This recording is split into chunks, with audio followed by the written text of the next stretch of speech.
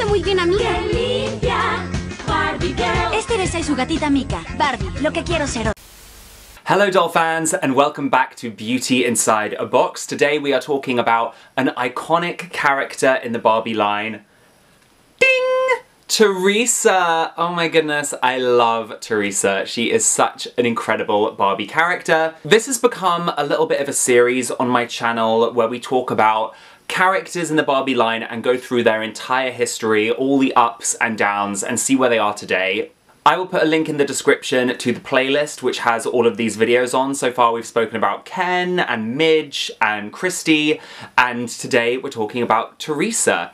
At the time of filming this video, it is 2023 and Teresa is turning 35 this year. Doesn't she look amazing for 35? What's your skincare routine? Anyway, if you love dolls as much as I do, please don't forget to like this video and subscribe to my channel if you're new here. Also check me out on Instagram and TikTok.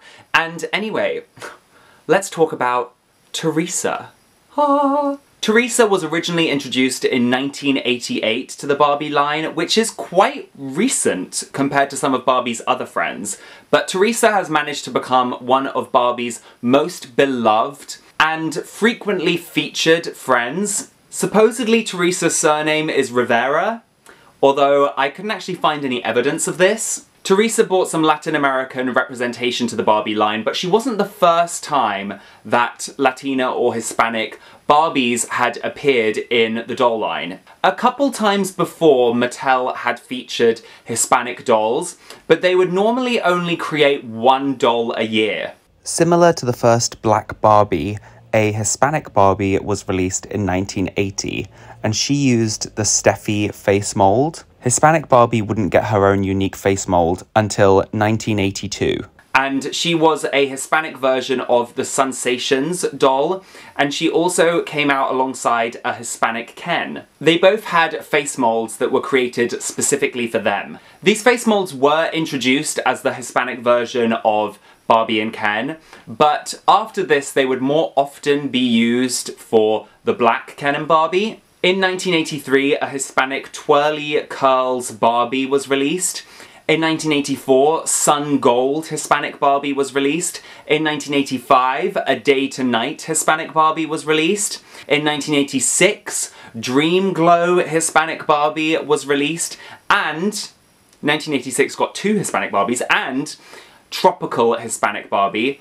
I have to say, Dream Glow Hispanic Barbie is stunning. I love this doll. In 1987, My First Ballerina Hispanic Barbie was released. Which brings us to 1988, when Teresa was first introduced as part of the California Dreams Barbie line. I was intrigued by the fact that Teresa doesn't appear in any of the Barbie California Dreams commercials, and then I realised that she was actually a later addition into the line.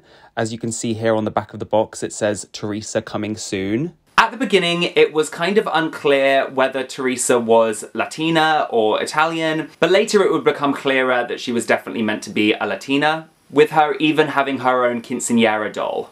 A quinceañera is a milestone celebrated throughout Latin America for girls' 15th birthday.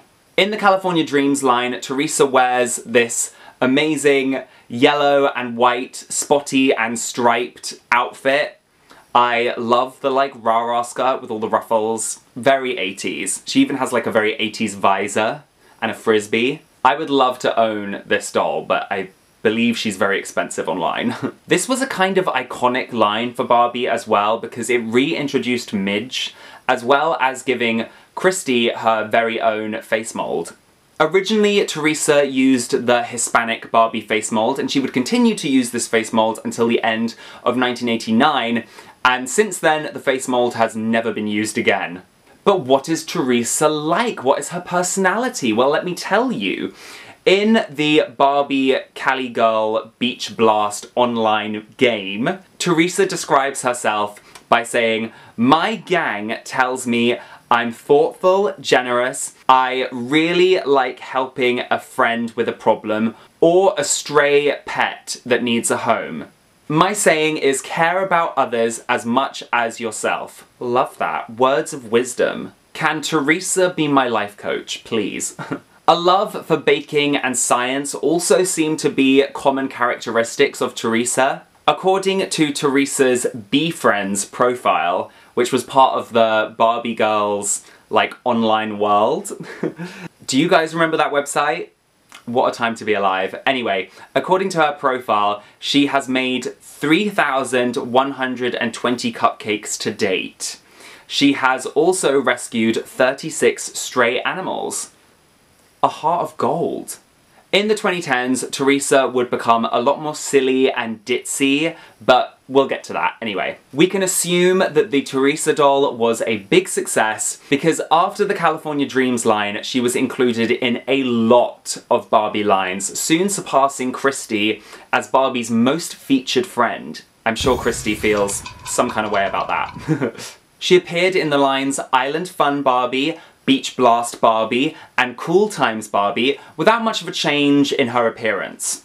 Then, in 1989, Teresa was given the Steffi face mold, and oh my goodness, this face mold has been used so many times. It's been used by Barbie and Midge and Christy and Teresa and like so many of Barbie's friends and family members. Anyway, Teresa used the Steffi face mold for All Stars Tennis Teresa, Wet n Wild Teresa, Light and Lace Teresa, and All American Teresa. These, like, late 80s, early 90s titles for the dolls are so iconic. Then, in 1991, Teresa finally got her own face mold. And this face mold is probably the one that most millennials will remember.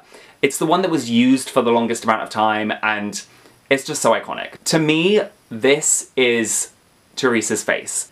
Unfortunately, one of the very first dolls to use this new face mold was recalled because it was a fire hazard. Not good.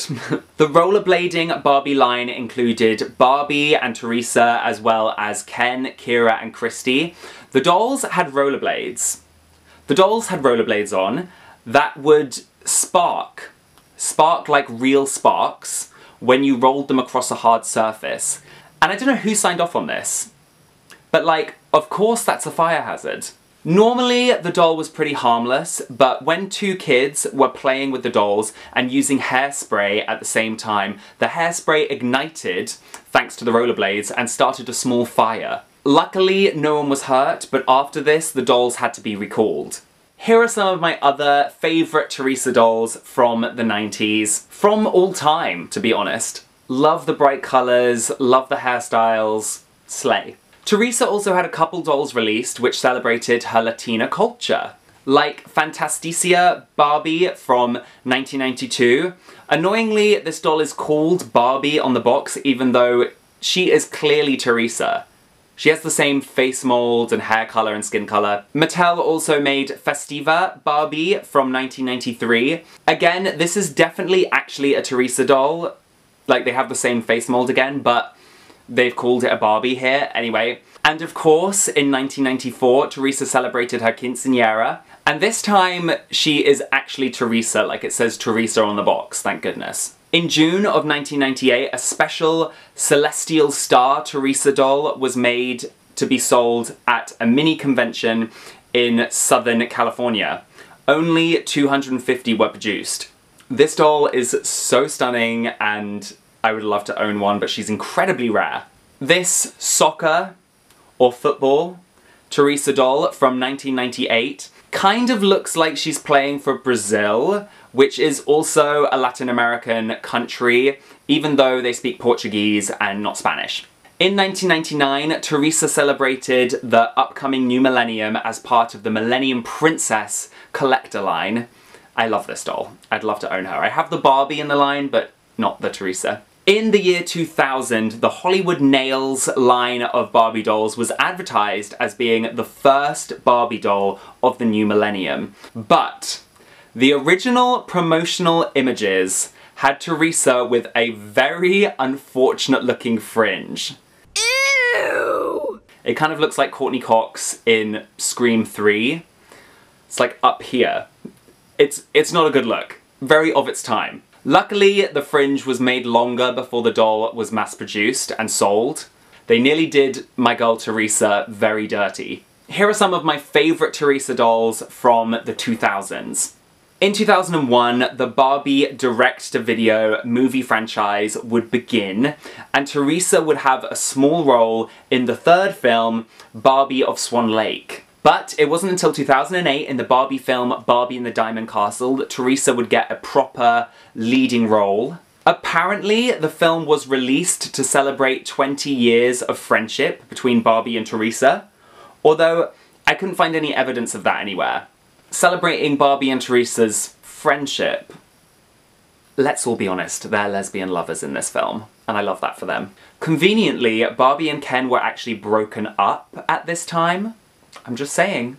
And Teresa hasn't really had any other love interests to speak of, so...